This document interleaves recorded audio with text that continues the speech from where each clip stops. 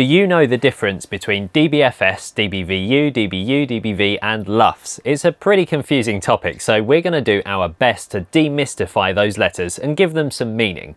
Caution, it's going to get nerdy.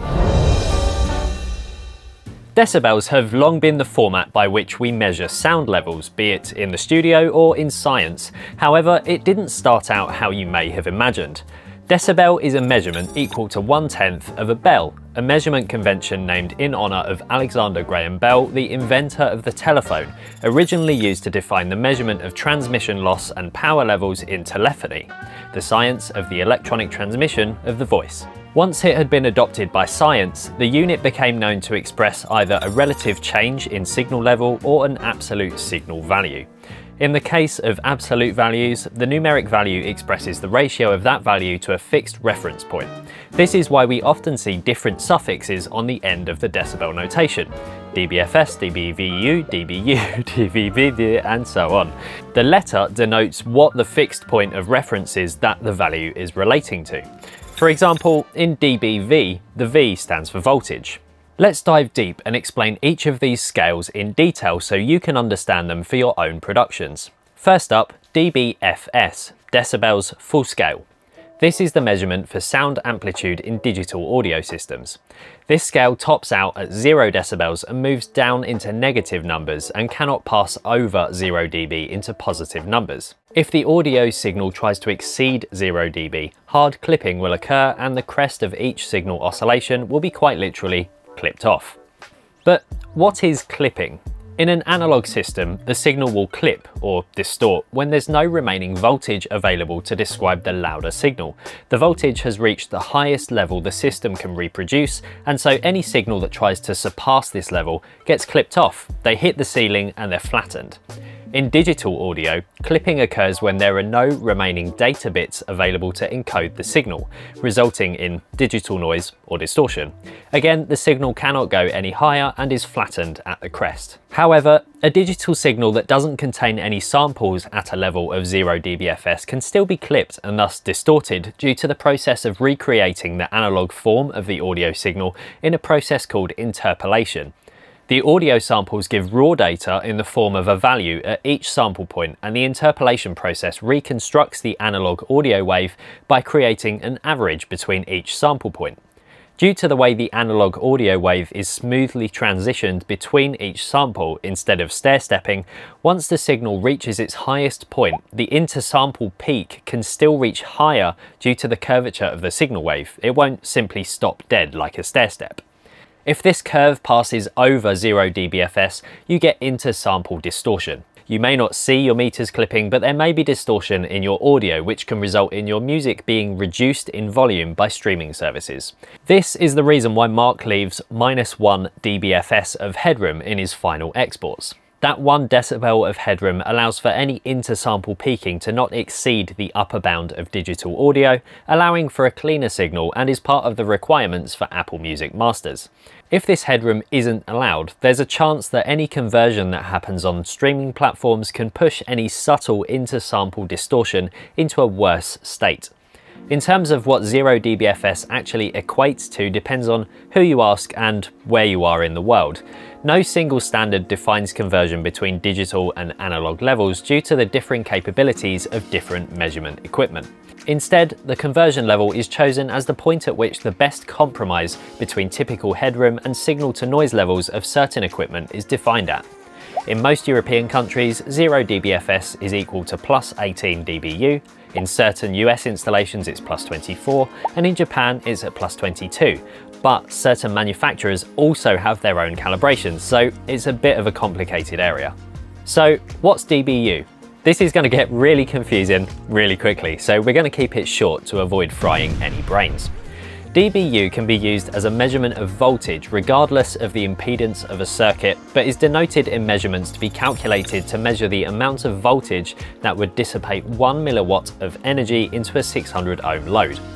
In professional audio, equipment can be calibrated to show 0 on a VU meter sometime after a signal has passed through the system at +4 dBu, and in consumer audio electronics, the test signal is at -10 dBV, which we'll come to in a moment, although often in professional equipment you can choose the calibration level of metering via a switch. Unless we deep dive into electrical calculation formulae, which we're definitely not going to do in this episode, that's all you need to know for dBu. dBV is related to dBu in that the dBV level of a signal is a measurement relative to 1 volt of signal, regardless of impedance, unlike the dBu requirement of 600 ohms. This is usually used to measure microphone sensitivity and also used to provide a calibration measurement level for consumer line level audio electronics by measuring signal against a voltage constant. Up next is dB-SPL, the most common usage of decibels in reference to sound levels, SPL standing for sound pressure level. SPL quite literally measures the amount of pressure applied to a measurement device, usually in air and other gases, but also applicable in water using different reference points, just like how the human ear works. As a reference, 1 Pascal of pressure equates to 94 decibels SPL. 0 dB SPL corresponds to the smallest sound pressure that can be detected by the human ear, but of course this is so quiet that you'd only hear it in an anechoic chamber. Just like we mentioned in our 32-bit audio theory video, when we measure the volume of things, such as Flopcat eating chicken coming in at 45 decibels, a rock concert at 125, and a jet aircraft taking off at 130 decibels, everything we measure for volume levels on this scale uses the dB-SPL measurement, the amount of pressure the sound will exert in the atmosphere. Because of this, dB-SPL can be converted directly into another unit, such as pascals, for reference in other situations. dBVU is used on volume metering devices to indicate the maximum distortion-free level that can be handled by the device, 0 decibels VU. Any signal above 0 decibels is in the danger zone for becoming distorted, however it depends on a system-by-system basis as to how profound this effect will be. Certain analog mixing desks may have considerable headroom above 0 dBVU to allow for peak volume levels. On VU meters in a DAW, the 0 point is usually calibrated to around -18 dBFS. dBA, B, C, D, G and Z, or Z for the Americans watching, are all variants of measurement weighting when measuring sound pressure level, SPL. A weighting is applied to instrument measured sound levels in an effort to account for the relative loudness perceived by the human ear and, just like the human ear, effectively reduces the lower and higher frequencies that the average person cannot hear. The raw measurement data is adjusted to add the weighting of the A curve to provide the relative data needed for things such as evaluating environmental noise and industrial noise, as well as for assessing the potential for hearing damage at different sound levels. B and D weightings are no longer used in many measurements as they are considered less precise at loud volumes. D weighting tends to only be used in measuring certain types of jet engines on military jet fighters, so not really relevant for music production. C weighting uses a flatter response and is more accurate for higher sound pressure levels, often 100 decibels and above, and is more characteristic of how the human ear behaves at louder sound levels. C weighting is also used on many sound level meters. G weighting is used for measurements of infrasound information from about 8 Hz to 40 Hz. And the last of the weightings, Z or zero weighting, is a flat frequency response from 10 Hz to 20 kHz with a tolerance of 1.5 decibels. This response is called a linear response. Finally, we come to LUFS, loudness units full scale. Contrary to the decibel scale in which we measure volume, LUFS measure loudness, the perceived amount of sound we hear.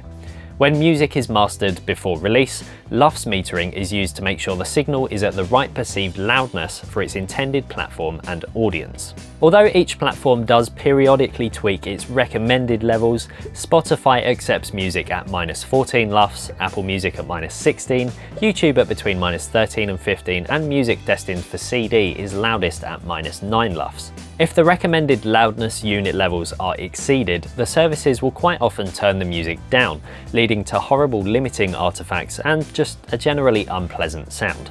There are 4 subdivisions of LUFS which can be used to evaluate the loudness of a signal over different periods of time.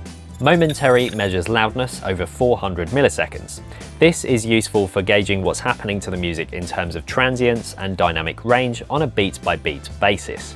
Short term measures loudness over between 1 to 3 seconds.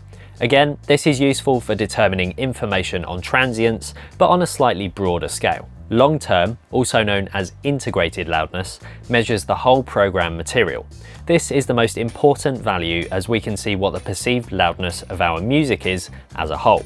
Finally, true peak measures inter-sample peaks, meaning we can avoid any inter-sample distortion as mentioned earlier. Hopefully I've not totally blown your mind and left you foaming at the mouth, and I hope you've found this video useful for your future productions. If you want to find out more about the theory behind 32-bit recording and why clipping is almost impossible when using it, then check out the video on your screen right now.